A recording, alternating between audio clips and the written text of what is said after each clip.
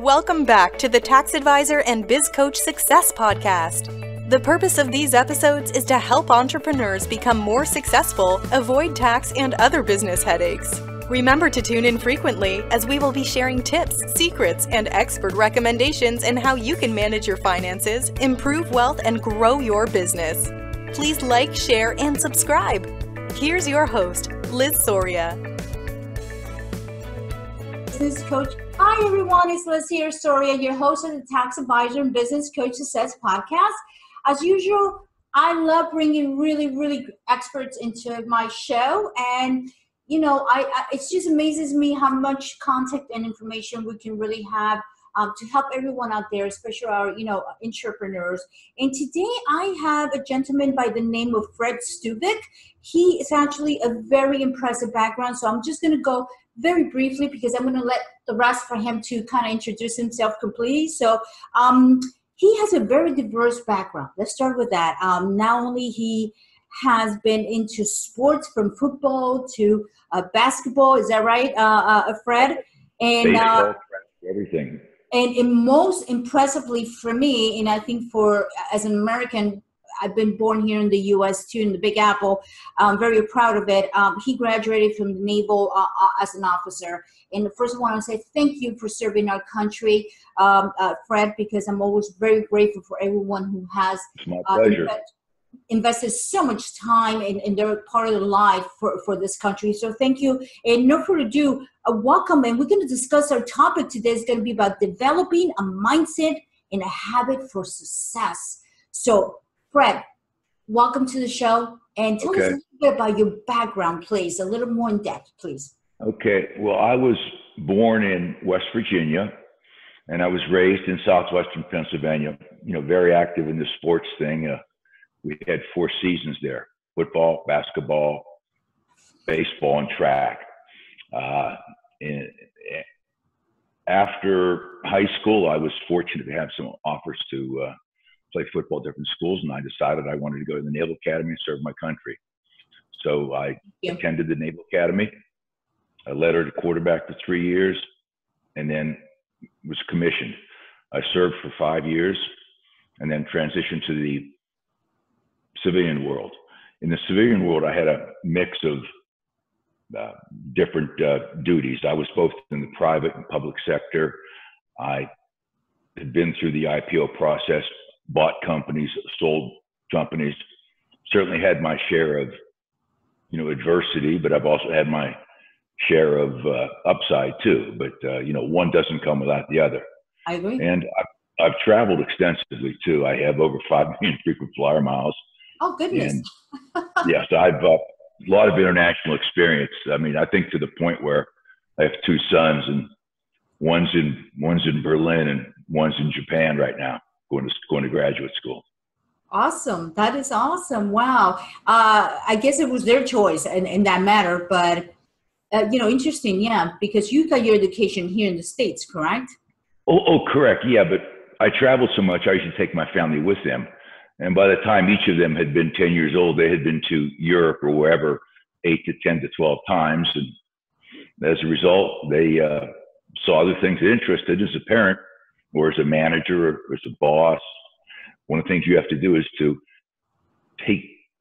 give your children or your employees the wherewithal to succeed and fulfill their dreams. And that's what I was trying to do. Interesting. So again, you really have a very diverse background. And Fred, tell us a little bit about, what really made you go into writing your first book, because your book is a very interesting book. It's something that I think is worth discussing during our chat here. And it's if I'm not mistaken, It Starts With You. Correct. And it goes into a lot of strategies and things that you're sharing with the rest of people to help them succeed in how to develop a mindset. Because sometimes I think that as professionals, we can have a career, right? Mm-hmm. And we can go to college and we can have a university title, and I don't care if you go as far as a PhD, whatever it is. But why is it sometimes we feel there's some sort of difference between people who are very high intellectual and they have high degrees, but yet for some reason they're not successful when they start their own business. Share a little bit with us, if you don't mind, some of your techniques. We appreciate that. Yeah, well, I mean, one of the things that's most important is to have a well-rounded set of skills. And I addressed that in the book. I grouped it into 3 parts, and each part has 5 attributes or skill sets that I think are important. And if someone's going to be successful, okay, it's just like anything else that you do. You have to be good at it across a broader spectrum. Okay, for example, you could be the brightest person in the world, but if you're very introverted and you cannot get your point across, you're going to have a hard time with your messaging. If you're not comfortable working around people or being out in public, and you're in a position that requires an extroverted approach and you're an introvert, then you need to get the training and develop those skills. And if you can't, then you need to do something else. But what I've laid out in the book is that that your success is predicated on your mindset and the habits, because what you think and how you act defines you as a person. Now that encompasses a whole range of issues. Yes. I talk about you have to have that firm belief in what you're doing. You have to have a good fit. I think one of the things we see today, Liz, is that I think sometimes young people maybe, or for whatever reason, peer pressure, parents, whatever, are doing something that they don't particularly believe in, okay? And it may not be a good fit, and that's a mismatch.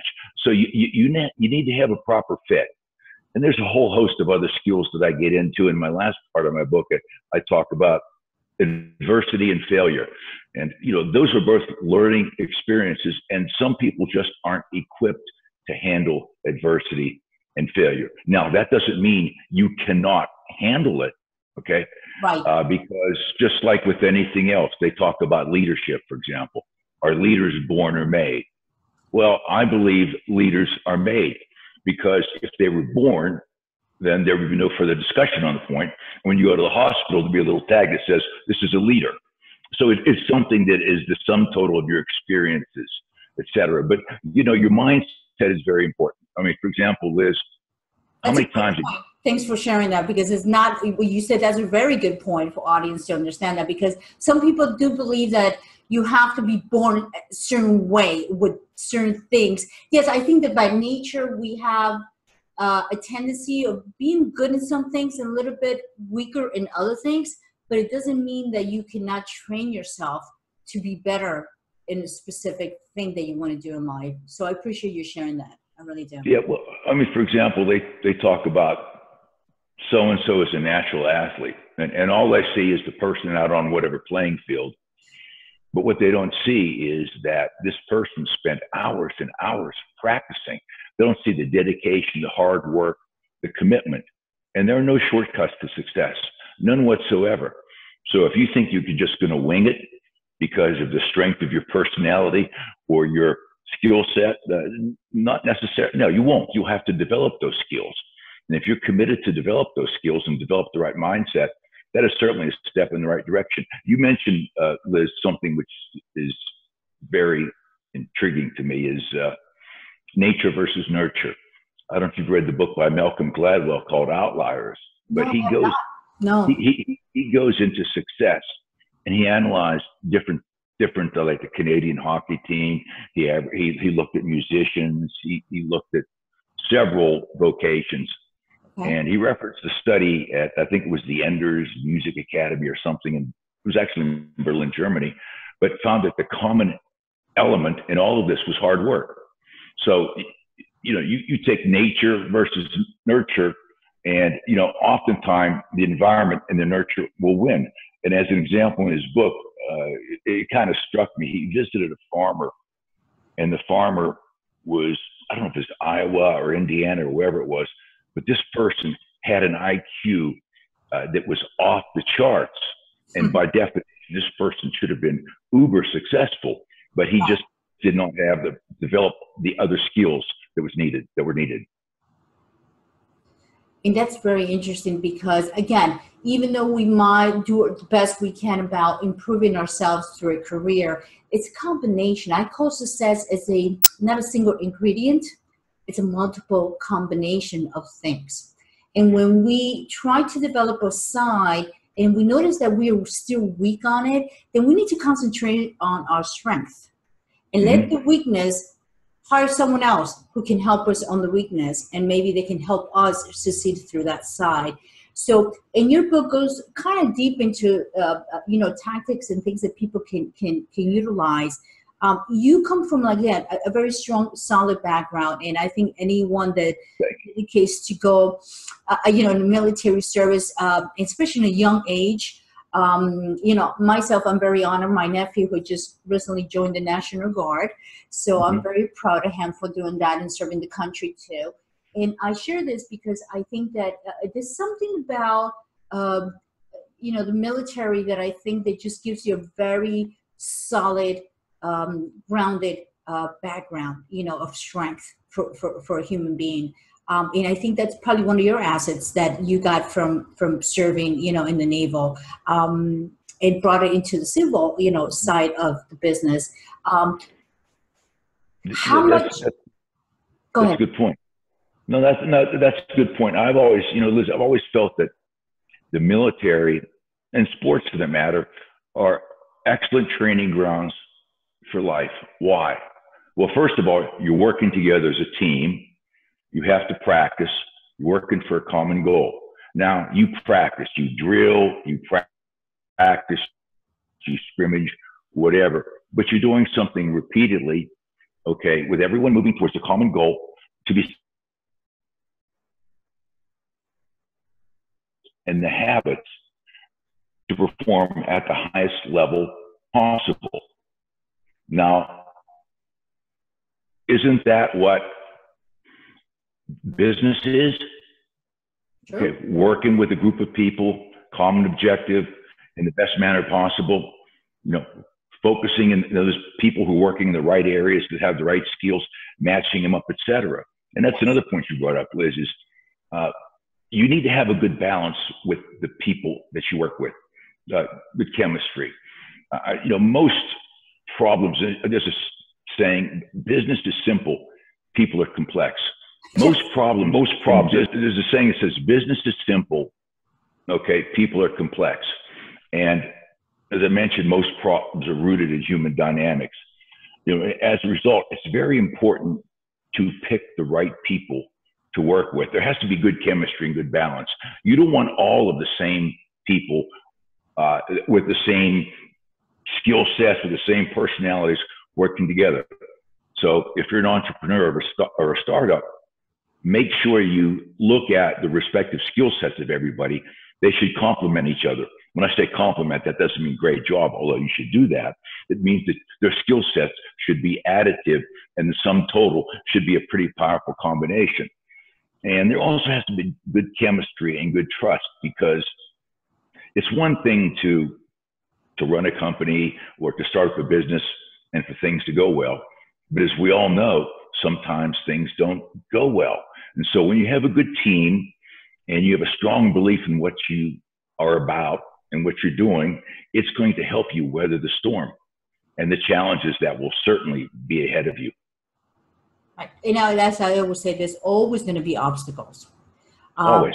Always going to be circumstances that are beyond your control. I mean, it's just part of life. And like I said, I have learned in the last 9 years that I, been pretty much running my business, it's been challenging. I admit it. Just because I have a career, I have a degree, I have all these credentials, doesn't mean that I was going to be successful coming out in the first year and say, hey, I started my company and, it's going to be wonderful. I think it's a process as we learn as we go. And I think the experience is nothing more, and from my personal perspective, I think it's nothing more than trial and error. That's how you really acquire experience. And I believe in devoting my time in what I'm good in, my strengths. Not waste my time on my weakness, because normally you hear that most of the time. Have you noticed that, Fred? I don't know if you might agree or disagree with me, sir, but you hear that where they tell you, okay, you need to get better on your weakness.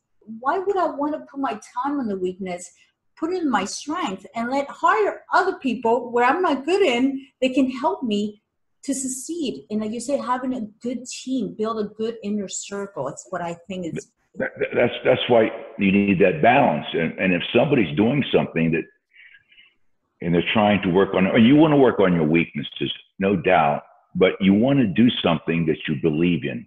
If you have confidence in yourself and confidence in your mission or your job or your new business plan, okay, that's going to be extremely helpful. And you also have to have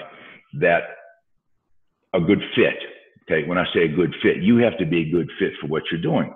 Now, what is a good fit? A good fit is something that you're good at, that you enjoy, yes, and that you can do well.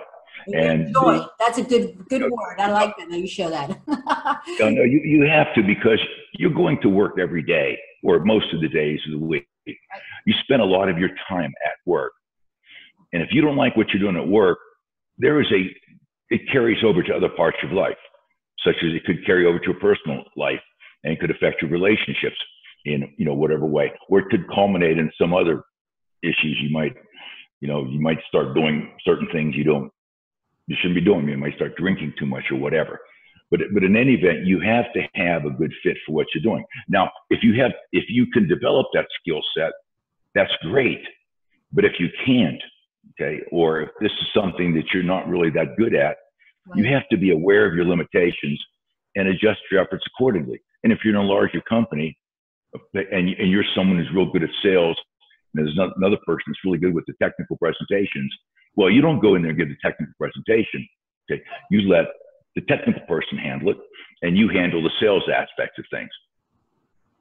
That's a very good point. Yeah, and I fully agree with you on that, Fred. And one of the things that I believe that your book mentions, besides kind of smaller tactics and how to develop our mindset, how necessary is really to have habits?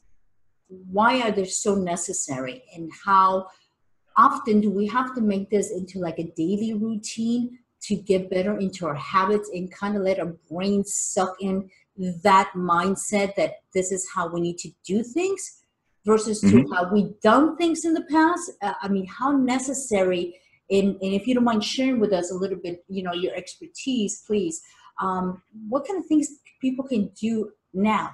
Just to kind of get into a habit of understanding how they need to do certain things to improve, their success mindset, to be, more prosperous in running their business. That's a very good point, Liz. I think the first thing you have to have goals. Okay, because if you don't have a goal and don't know where you're going, any road will take you there. Sure. So you have to have goals that match up with, as I mentioned, the belief and the fit and all that. But the goals, and let me back up. You need to have a personal strategy. The personal strategy should encompass your professional goals, your personal goals, and the third one is your fitness goals. A fitness goal should never be optional, because it all balances things out.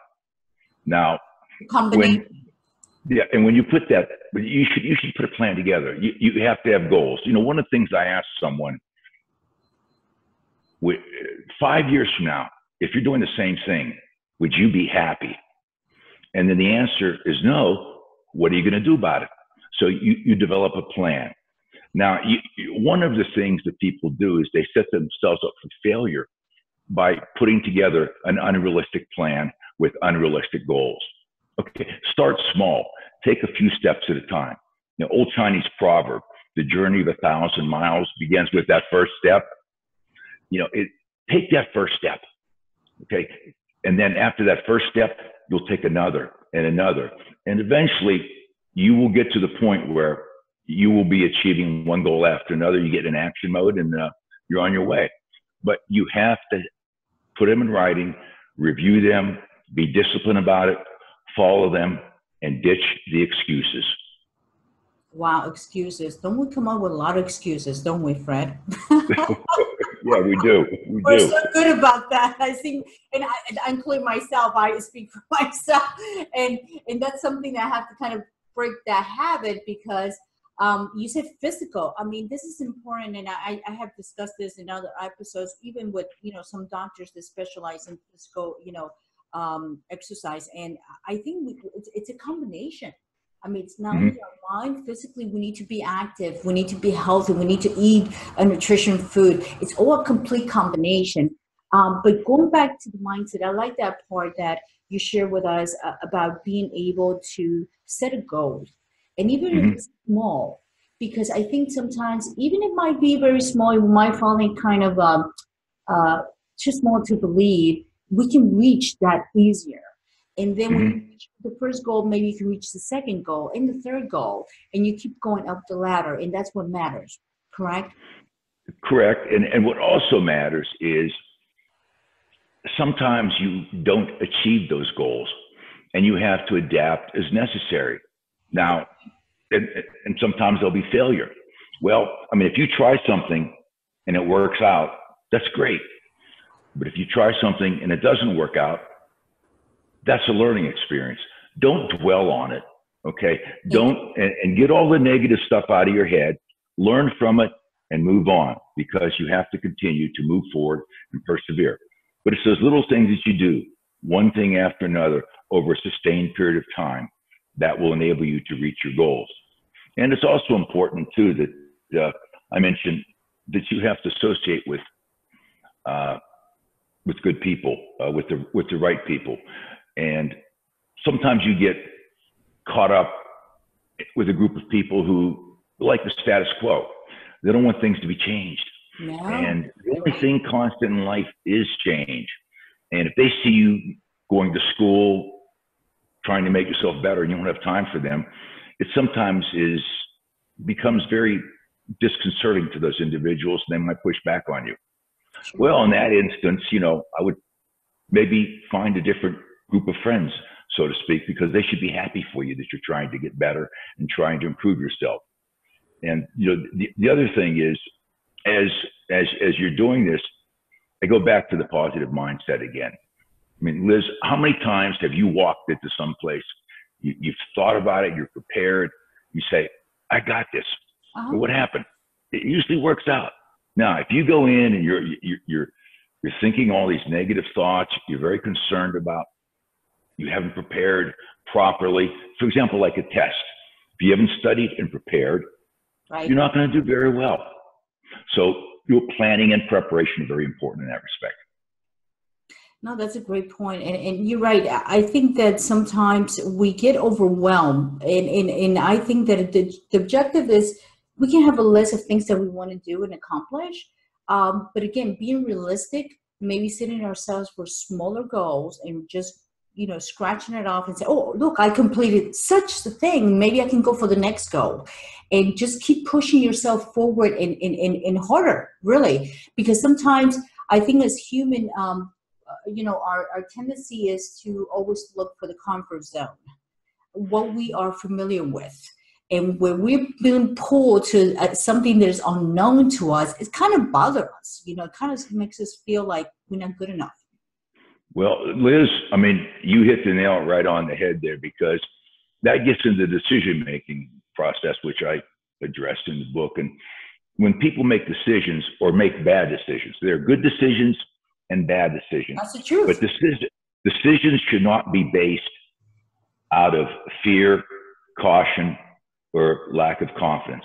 The only way that you're going to grow is to stretch yourself and get out of your comfort zone. Because if you're comfortable right now and you think things are going great, trust me, that's going to change. Okay, that is going to change. Okay, so you have to get out of your comfort zone. Okay, and if you are, fearful, I mean, you have to accept that sometimes failure does happen. As Winston Churchill said, never, ever, never give up. You fail, you pick yourself up, and you go right back at it again. Keep going. And if you lack confidence in yourself, there's something you can do about it. Develop your skill sets in those areas where you think you are deficient and not lacking. Other people will help you with that. You can talk to your friend, your spouse, whatever. I mean, there are different venues. There's online training. The company you might have those training. but the opportunities are out there. But if you just sit there and wait for something to happen and wait for things to get better, it's going to be a very, very long wait. It's not going to happen. That's right. No, it's not going to happen. I mean, we can wish and hope, as we say, right? And we can, and another thing I wanted to bring up, if you don't mind touching briefly on this, Fred, taking action, right? Because we talk about goals, we can write them down. I don't care whether you use your smartphone and you record, your goals. Some people like the audio, whatever works for you. Okay. Because we're all different. I mean, that's the reality as it is, and we are unique, but we have different ways of learning and getting to habits. Whatever you seem to work for you, put it into place. Make it into a daily habit. But especially, a book like yours is something that can be so helpful, for the entrepreneurs, because a lot of times, we're in a lot of solitude, right? Even if we have corners, it doesn't matter. There's times where we have to spend hours by ourselves, and we have to make such tough decisions. Like you said, decisions could be good, it could be bad, but we need to learn as we go. And what better to reach out to people like you who have been able to experiment and have little techniques that they're giving results. And that's what matters, because we're all here to learn from each other. That's what it really comes down to. So your book, again, how can, before we wrap up, please, Fred, how can people go in and reach out to you, your website, please, your contact information, along with where can they purchase your book, please? Okay. The website is called itstartswithyou.net. It starts with you, YOU.net. And on the website, there's a little information about myself. There's also a link to the Amazon reviews, which have all been nice so far. There's also you can read the preface to the book. It's on there. You can read it, and you can also read the chapter on adversity. Oh, great. So, Liz, let's say you're having a bad day, just go to my website and read the chapter on adversity. But, and then they can, and there's some, other information on there. There are links to the various sites where they can, purchase the book. But, it'll get them a feel for whether or not it's something they might be interested in. But I would hope they would be, because, anybody that wants to be successful has to develop the mindset and the habit. And it's also very useful, and this is what my readers have told me so far. They use it as a reference manual, because at the end of the day, it's about the fundamentals. And you know why the fundamentals sometimes don't get followed? Because it's easy to forget. So it's good for a refresher manual sometimes. But anyhow, that's the information, Liz. Thank you so much, Fred. I really I'm grateful for all the information you have shared with us. And like I said, my best intentions every time that I bring an expert like yourself is to help out audience, because I think there's so many things that we still need to learn to improve ourselves, and especially to continue delivering better service to our clients. The more we know, the better it is, but also what makes more powerful is not the knowledge, is how to implement it and taking actions. And these are things that we can learn from others like yourself. So once again, Fred, thank you, like I said, for being part of our show. It's been an amazing experience. I've enjoyed it very much, Liz, and feel free to call again. Thank you very much. And what we're going to do, we're going to put your contact information for all those who are listening or watching through our YouTube channel. We are going to put Fred's contact information, his website, and I believe the free chapter he's allowing everyone to download. Is that correct, Fred? Correct. And then I'll put your podcast on there too. Excellent. Beautiful. Well, once again, thank you for your time. And to all my audience, as always, like, share, and comment. And if you have any questions for Fred, by all means, feel free through the YouTube channel to go ahead and post it there, and I'd be happy to pass it on to Fred. And like I said, reach out to him. He's there to help all of you. So thank you.